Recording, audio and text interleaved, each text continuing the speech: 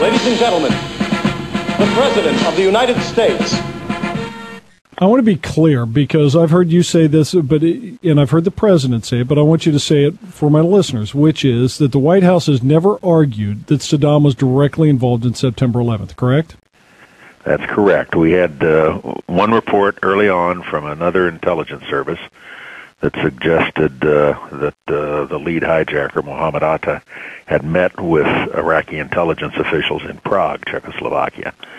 And that reporting waxed and waned with a degree of confidence in it and so forth. Has been pretty well knocked down now at this stage that that meeting ever took place. But so we've never made the case or argued the case that somehow Osama bin Laden was directly involved in 9/11. That evidence has never been forthcoming.